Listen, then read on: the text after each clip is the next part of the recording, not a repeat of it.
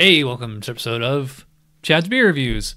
Doing yet another beer that I got on my latest 𝗂𝗏𝗧 crate. This one's from 𝗂𝗏𝗏𝗀 Brewing Company, Das Pils, German style Pilsner. And all the can says is 5.7 ABV, and they're out of Seaside Heights, New Jersey. And that's it. In fact, this is another one of these breweries that doesn't say anything about their beer on their website. Look, you would think like Beer in the Wild, cans. Like this would be about the beers that are in the cans. Nope, it just tells you where you can buy them. And like right here it says Untapped and Beer Advocate. It looks like this would be like a hyperlink that you could click, but it's not. You can't click on anything. So I looked at the beer on Untapped and there's no description on here either.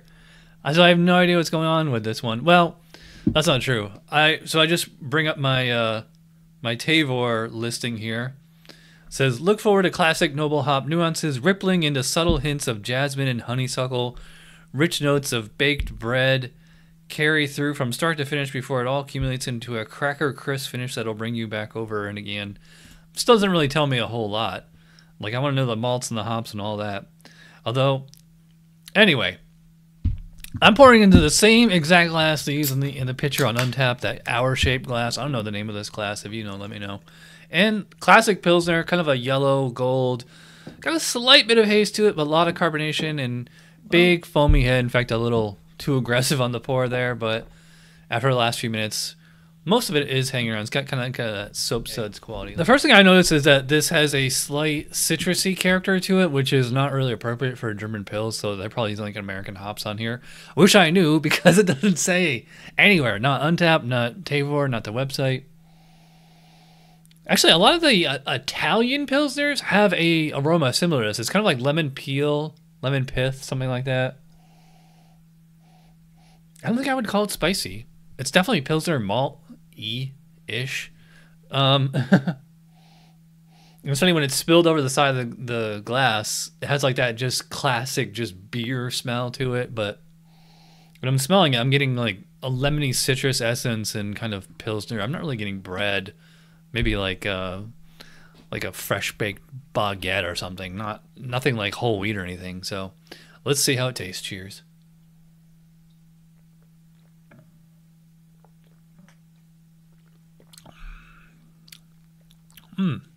Yeah. This to me is like an Italian Pilsner. Not a German Pils.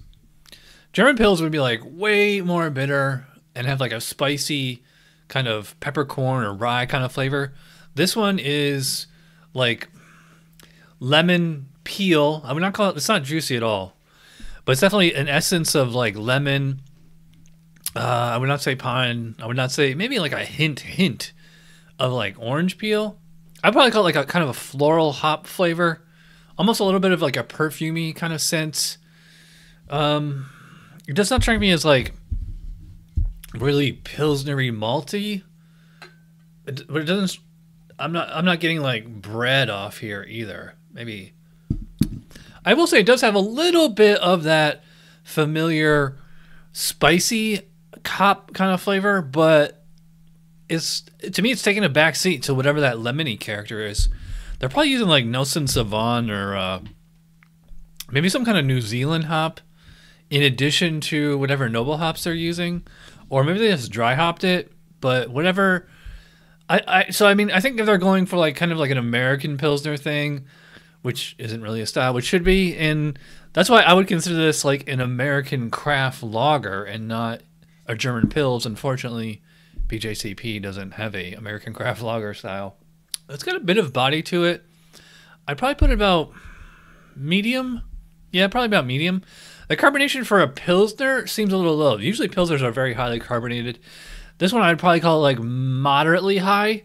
So I mean, it's, you know, spritzy, yeah, but like it doesn't have like that crisp. This one's actually more smooth than crisp. Like smooth and crisp, more like texture, not so much effervescence. I would say it's actually a little refreshing while it's in the mouth. And it finishes with like a little bit of that, again, that lemon peel kind of flavor. Yeah, if I like really pause and like kind of let it simmer or linger on the tongue, I can put like a tiny little bit of like a spicy kind of peppercorn or rye, probably like a rye flavor off that. But I like my German pills to be, you know, just a punch in the face or punch in the tongue of like noble hop bitterness and noble hop flavor. And this one is, you know, really, really low on those spicy hops. I mean, it's enough that I can notice. But whatever they're using for like that lemony essence is, to me, it's a little distracting. Now, if they had labeled this an Italian Pilsner, I would be like, okay, yeah, I've had many Italian Pilsners and this is how they taste. Doesn't even really have like that classic Pilsner malt flavor. Like a great Pilsner is like all you taste is just like, it's like a mouthful of like actual Pilsner malt. To me, this is, I mean, it's definitely some Pilsner, but I think there's probably a little bit of two-row in here or something like that. I'm not getting corn, I'm not getting rice, which is good, which is fine. But yeah, this is, as for a style, this is, I would say this is kind of a mediocre example of style. As a craft lager, it's pretty good, I will say. By the way, I guess on Tavour, link in the description below, use my code to get $10 off your first purchase. So the score for the Das Pils, I mean, it's good.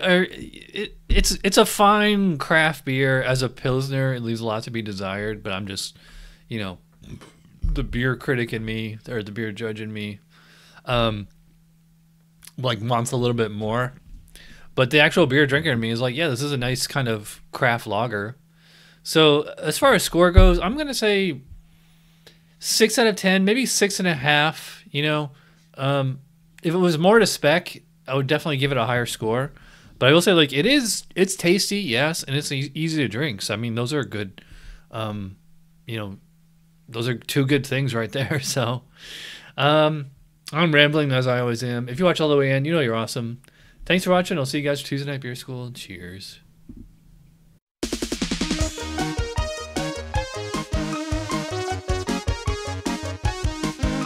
Somebody brewed it. Chad just reviewed it. Thanks for watching Chad's Beer Reviews. Trust me, the next episode will be a lot better.